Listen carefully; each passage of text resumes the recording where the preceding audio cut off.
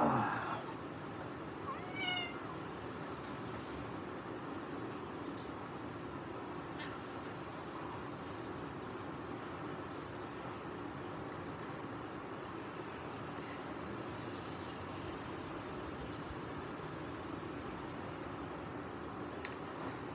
Everyone, good afternoon.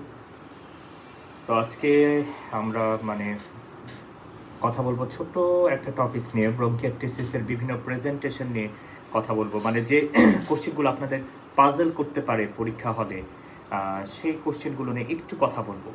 ঠিক আছে, আমাদের সামনে FCPS পার্ট 1 এক্সাম চলে আসছে জানুয়ারিতে। তো আমি মনে করি যে এটা নিয়ে একটু আমরা যদি চিন্তা করি, it will be helpful for you all. ঠিক আছে, it will be helpful for you all. তো সবাই জয়েন করছে, আমি একটু সময় নিচ্ছি।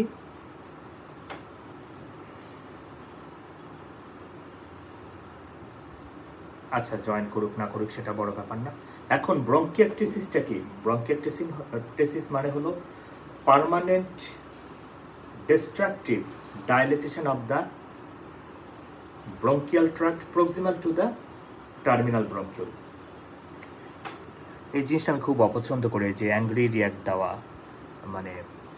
এই সময় এটা কি ধরনের কথা, আই ডোন্ট নো এটা। আচ্ছা, যাই হোক।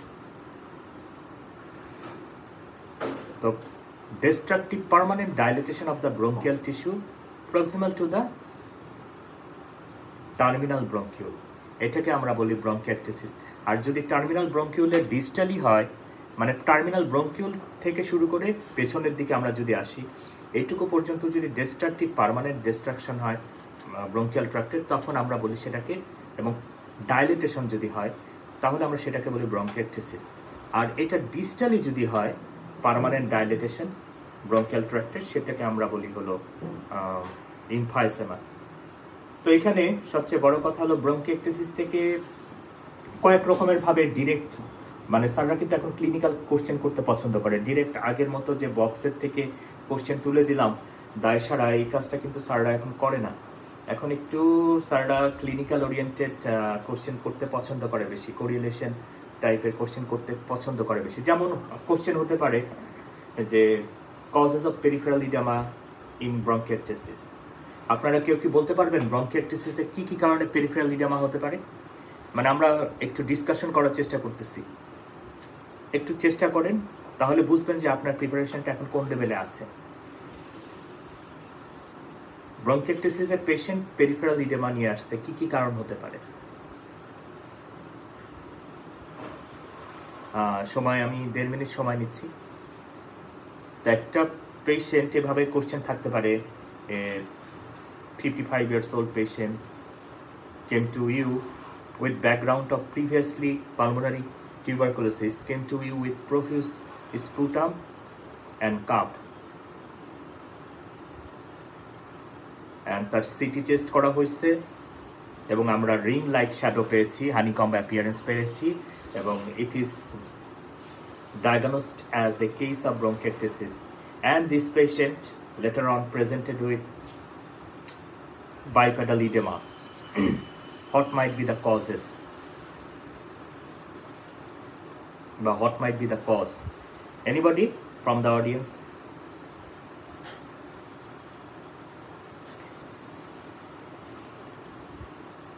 কেউ বলতে পারছেন না? একটা হতে পারে কর পালমোনালি, একটা হতে পারে কর পালমোনালি। ব্রঙ্কিয়াক্টিসিসের পেশেন্টের কর পালমোনালি হতে পারে। ঠিক আছে, কর পালমোনালি কি? Right heart failure secondary to lung cause. তো লাঙে যখন ব্রঙ্কিয়াক্টিসিস যখন একদম ওয়াইড স্প্রেড হয় লাঙে, ইন কেস অফ টিউবারকুলোসিস হতে পারে, কিংবা ওয়াইড স্প্রেড যদি কোনো কারণে ব্রঙ্কিয়াক্টিসিস হয় পুরো লাং ফিল্ডে, তখন কিন্তু আপনার এই লাংয়ের ওয়াইড স্প্রেড ড্যামেজের জন্য আলটিমেটলি রাইট হার্ট ফেলিওর হতে পারে। ঠিক আছে, যেটাকে আমরা বলি কর পালমোনালি। তো কর পালমোনালি হলে আমরা জানি যে বাইপেডাল ইডেমা ডেভেলপ করে। তো তার একটা গেল কর পালমোনালি। আর কোনো ডিফারেন্সিয়াল আপনাদের মাথায় কি আছে? আর কোনো ডিফারেন্সিয়াল? ভালো ডিসকাশন, কিন্তু এখন আসলে গ্রুপের রিচ কমে গেছে, এই জন্য আমি পেজ বেশি ইউজ করি এখন। আর কোনো ডিফারেন্সিয়াল, আর একটা ডিফারেন্সিয়াল হলো ব্রঙ্কিয়েক্টাসিস একটা ইনফ্লামেটরি ডিসঅর্ডার, আর যে কোনো ক্রনিক ইনফ্লামেটরি ডিসঅর্ডারে অনেক রকমের সাইটোকাইন তৈরি হয়, ইন্টারলিউকিন 6, ইন্টারলিউকিন 1, এগুলো কি করে আমাদের লিভারকে স্টিমুলেট করে, এবং লিভার এই স্টিমুলেশনের কারণে আলটিমেটলি অ্যাবনর্মাল প্রোটিন সিনথেসাইজ করে, এবং এই অ্যাবনর্মাল প্রোটিনকে আমরা বলি হলো অ্যামাইলয়েড। এই অ্যামাইলয়েড যখন পুরো বডির বিভিন্ন অর্গানে ডিপোজিশন হয় এবং সেই অর্গানের ডিসফাংশন করে, তখন আমরা এই কন্ডিশনকে বলি হলো অ্যামাইলয়েডোসিস। তো তার মানে ব্রঙ্কিয়েক্টাসিসের পেশেন্ট কিন্তু অ্যামাইলয়েডোসিস নিয়ে আসতে পারে আমাদের কাছে। যাও। তো অ্যামাইলয়েডোসিসের ক্লিনিক্যাল ফিচারগুলো যদি চিন্তা করেন, যেমন সে হার্টে ডিপোজিশন হয়ে হার্টের মাসেলকে রেস্ট্রিক্ট করে দেয়, সেখান থেকে রেস্ট্রিকটিভ কার্ডিওমায়োপ্যাথি ডেভেলপ করতে পারে। ঠিক একইভাবে অ্যামাইলয়েড আমাদের ডিপোজিশন হয় কিডনিতে, গ্লোমেরুলাসে, এবং সেখানে ডিপোজিশন হয়ে পোডোসাইট ড্যামেজের মাধ্যমে তারা নেফ্রোটিক সিনড্রোম ডেভেলপ করতে পারে, এবং এই কারণে প্রোটিনিউরিয়া হয়, ম্যাসিভ প্রোটিনিউরিয়া হতে পারে এই কারণে, এবং এই ম্যাসিভ প্রোটিনিউরিয়ার কারণে কিন্তু হাইপোঅ্যালবুমিনেমিয়া ডেভেলপ করে। সেকেন্ডারিলি হাইপোঅ্যালবুমিনেমিয়া হলে কি হবে?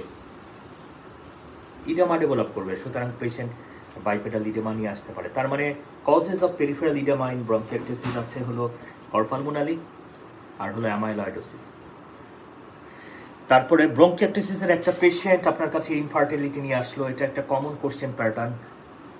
ব্রঙ্কিয়েক্টাসিসের পেশেন্ট ইনফার্টিলিটি নিয়ে আসলো, এটা একটা কমন কোশ্চেন প্যাটার্ন। আপনি কি চিন্তা করবেন? অডিয়েন্সরা কিন্তু কেউ কোনো কথা বলছে না, তার মানে অডিয়েন্সরা হয় সব কিছু জানে, না হয় আসলে কোনো কিছুই জানে না।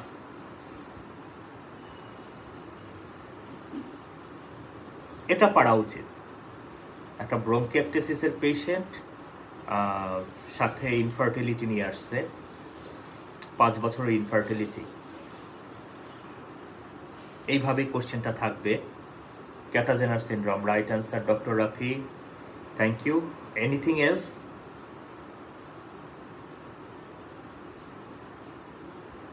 ক্যাটাজেনার সিনড্রোমে ব্রঙ্কিয়েক্টাসিসের সাথে ইনফার্টিলিটি থাকতে পারে। বিশেষ করে ক্যাটাজেনার সিনড্রোমে কি হয়?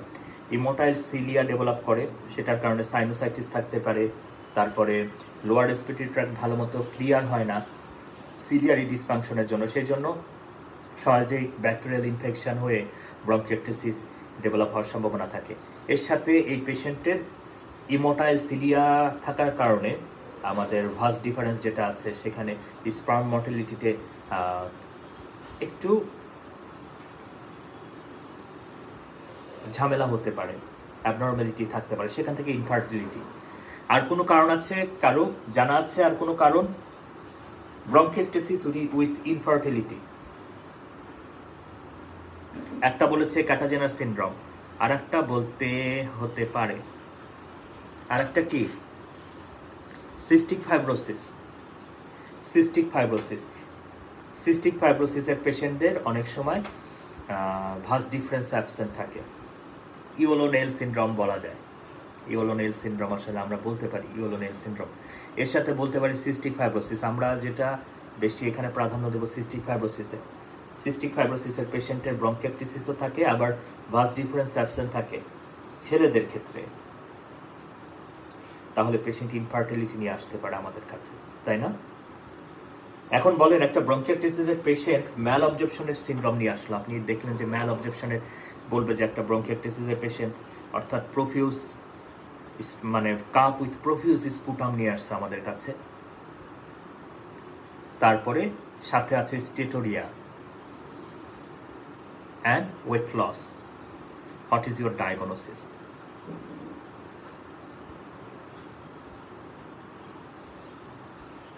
কি হবে ডায়াগনোসিস? এগুলো যদি আপনার মানে অ্যান্সার খুঁজতে সমস্যা হয়, তাহলে বুঝতে হবে যে আমাকে আরও পড়তে হবে পার্ট 1-এর জন্য। আরেকটু বেশি পড়তে হবে, কোরিলেট করতে হবে। অনেকে হয়তো পড়ছেন এই টপিকগুলো, কিন্তু এই যে কোরিলেশনে সমস্যা হয়ে যাচ্ছে। এটাও সিস্টিক ফাইব্রোসিস, এটাও সিস্টিক ফাইব্রোসিস। সিস্টিক ফাইব্রোসিসের পেশেন্টদের ক্রনিক প্যানক্রিয়াটাইটিস থাকে অনেক সময়, এবং এই ক্রনিক প্যানক্রিয়াটাইটিসের কারণে ম্যাল অবজেপশন নিয়ে পেশেন্ট আসতে পারে, সাথে ব্রঙ্কিয়েক্টাসিস তো থাকেই। তার মানে এটাও একটা কোরিলেশন মাথায় ঢুকিয়ে নেন। তারপরে একটা সিস্টিক ফাইব্রোসিসের পেশেন্ট বলেই তো দিলাম, সরি, একটা পেশেন্ট বয়স 20 ইয়ার্স, সাথে প্রফিউজ কাপ আছে, স্পুটাম আছে, প্রফিউজ স্পুটাম আছে, ক্রনিক কাপ আছে, প্রোগ্রেসিভ কাপ আছে, এবং ওয়েট লস আছে। সিটি স্ক্যান করে রিং শ্যাডো পাওয়া গেছে।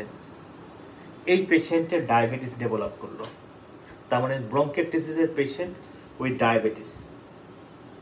আপনার ডায়াগনোসিস হবে হলো এখানেও সিস্টিক ফাইব্রোসিস।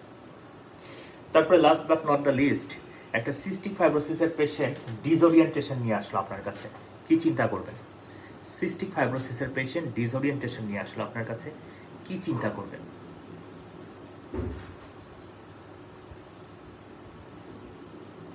আরে আমি কি মানে কোশ্চেন কি করতেছি? ব্রঙ্কিয়েক্টাসিসের পেশেন্ট ডিসওরিয়েন্টেশন নিয়ে আসলো, কি চিন্তা করবেন?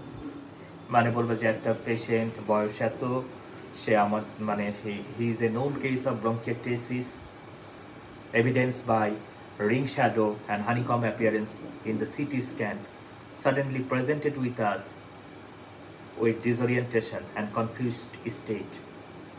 What is your diagnosis? একটু মাথা খাটাতে হবে, কি হতে পারে ডায়াগনোসিস? It is Siyad. ব্রঙ্কিয়েক্টাসিসের পেশেন্টের সিয়াদ হতে পারে। আমরা জানি যে সিয়াদের অনেক কারণ আছে, ব্রঙ্কিয়াল কার্সিনোমা, তারপরে ব্রঙ্কিয়াল নিউমোনিয়া। ঠিক একইভাবে ব্রঙ্কিয়েক্টাসিসের কারণেও সিয়াদ হতে পারে। সেখান থেকে সিয়াদ হলে কি হবে? এডিএস এক্সেস রিলিজ হচ্ছে বডিতে, সেই এডিএস এক্সেস ক্লিয়ার ফ্লুইড বডিতে রিটেন করা শুরু করবে, এবং সেই এক্সেস ক্লিয়ার ফ্লুইড বডিতে রিটেন হওয়ার কারণে সেটা আমাদের সেরেব্রাল ইডেমা করবে। ডিটেলস মেকানিজম অনেক গভীর, আমি সেদিকে যাচ্ছি না, সিয়াদের আলাদা ভিডিও আছে আমার। তো আলটিমেটলি পেশেন্ট সেরেব্রাল ইডেমা নিয়ে প্রেজেন্ট করবে, সিয়াদে যেটা হয় আর কি। অ্যান্ড সেরেব্রাল ইডেমা ডেভেলপ করলে পেশেন্টের ডিসওরিয়েন্টেশন, কনফিউশন, এই ফিচারগুলো আমরা পেয়ে থাকি। তো that's all about today's discussion, correlated discussion about ব্রঙ্কিয়েক্টাসিস। তো ভালো লেগেছে আপনাদের?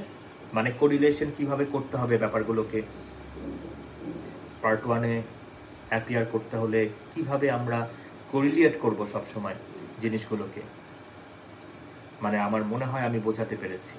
তো আপনারা কিন্তু অনেকেই সিস্টিক ফাইব্রোসিস পড়েছেন, ব্রঙ্কিয়েক্টাসিসও পড়েছেন, করপালমোনালিও পড়েছেন, কিন্তু কেমন যেন অনেকের কাছে এটা মনে হয় যে টেবিলের উপরে আলাদা আলাদা ফুল পড়ে আছে, কিন্তু আপনাদের ওই ফুলগুলো নিয়ে একটা মালা গাঁথতে হবে।